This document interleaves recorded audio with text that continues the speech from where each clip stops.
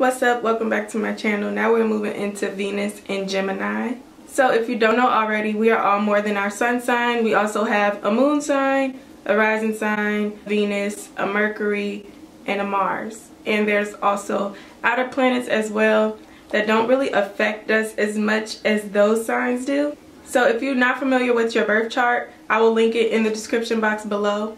It's a Venus sign calculator. You'll just have to put in your birth date and your birth time in order to know your Venus sign. But today specifically we are talking about Venus and Gemini and their love language and how they love. So Venus is named after the goddess of love and beauty. It's about value. It governs how we love. It governs our relationship to money, aesthetics, luxury, all of that.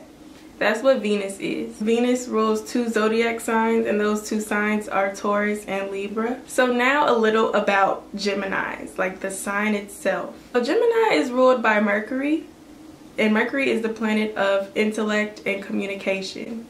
Mercury also rules Virgo. Since Geminis are ruled by the planet of communication and intellect, Geminis are very intelligent, whether they even know it or not. They always just know things naturally. They're just very smart naturally, and they're actually the happiest when they're communicating with people or just learning new things.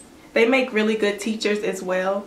There are a lot of teachers that are Geminis that I know, but since this is an air sign, they get bored really fast. It's kind of hard to keep their attention because they get bored easily. They much rather talk to a lot of people at once. It's really easy for them to make friends because they adapt so well with other people. They can adapt easily to other people's vibes and energies. Like if you're more laid back, they could easily just be more laid back. Geminis do not like to be tied down. They can be flaky because they have a hard time making decisions. They are indecisive.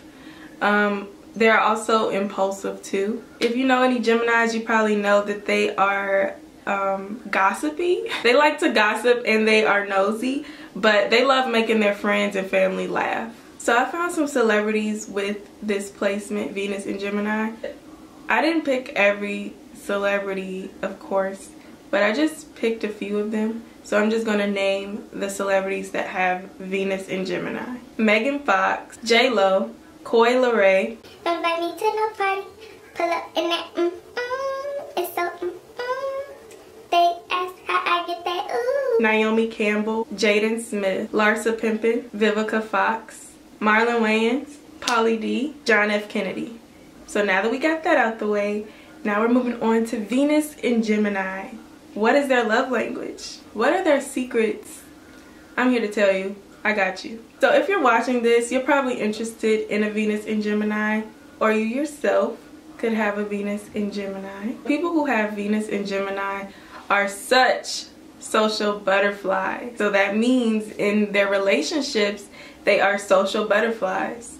They will love you, but I'm not gonna lie, they will feel more fulfilled if they can talk to multiple people at once and not just you. People who have Venus in Gemini are more attracted to someone's mind and personality rather than their looks. But don't get me wrong, they are superficial. Geminis are superficial, so looks can be a plus as well. Venus and Gemini people are super talkative. They're super curious. They just want to know what else there is to explore in the love department. When it comes to relationships or friendships, they want to know what else there is out there. That's why they need someone who can stimulate their mind more than anything.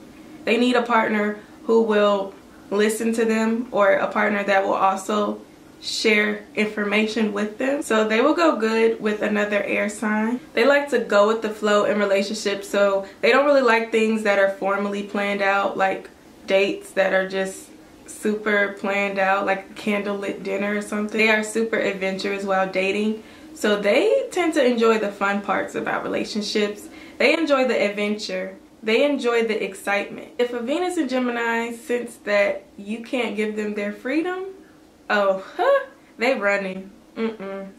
Just like Venus in Aquarius, that will scare them away. They'll just feel like, wow. They're also the type that won't really text you every day. They'll probably check in with you, but if you're just like dating a Venus and Gemini, you guys aren't serious, they won't really talk to you that much, especially if they see that you're into them, because they like their freedom. But they do enjoy conversation, so if you're having a good conversation, I'm sure they are going to stick around for the conversation. It depends on their other placements as well, of course. People with this placement will make sure that you know how much they know about certain information. Like, they want you to know all the knowledge that they carry in their Gemini brain. And it can be hard to get people with this placement to commit. Some may call them like a tease or something, because they can flirt. They'll flirt with you all day, but will they commit? That's the million-dollar question. But if a Venus and Gemini does commit, they feel like that person is 100% right for them, and they give them their freedom, because people with this placement are known to be extreme cheaters. That's what it is. Listen, I'm only doing the truth on this channel. I'm doing truth astrology, so you knew it was coming. That comes from them having so many other personal connections with other people. So it's like bound to happen sometimes, because they get bored and they're very indecisive. So if you have your Venus in Gemini, you are bored in love sometimes, most times, all the time. They need that stimulating conversation in order to not cheat, probably. But I'm 100% sure if you're dealing with a Venus in Gemini, you're not the only person that they're talking to. They might not be like physically cheating, but they want to talk to a whole bunch of other people. They don't like feeling tied down. It's like really hard for them to commit. This is the placement to have multiple girl or guy best friends. In relationships, they love doing fun activities. They are so playful, and they have a lot of energy most of the time, but they do change their mind often, so you might not always know where the two of you actually stand in the relationship. So if you're interested in a Venus in Gemini, just show them that you care about their brain power and knowledge. They will really appreciate that. Also, give them space for other friends and activities outside of the relationship. So in conclusion, you have to be strong to date a Venus in Gemini. It does depend on their other placements in their chart as well, but for the most part, you have to be strong to date a Venus in Gemini. So Venus and Geminis are compatible with another Venus in Gemini. No other sign understands like the same sign. I'm going to keep saying that because it's true.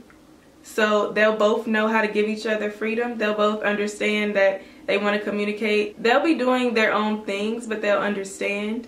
That's the best match, another Venus in Gemini. Also, Venus in Aquarius. They love their freedom. They love their space. Venus in Libra, just because that is another air sign, but the two of them will both have a hard time making decisions because they are indecisive too. I think that Venus in Leo and Venus in Aries could go well too, because fire and air, I think they go well together. So that's all I have for you guys. Thank you so much for watching, and my next video will be Venus in Pisces. So stay tuned. Be sure to like, comment, and subscribe if you enjoyed this video. And yeah, bye.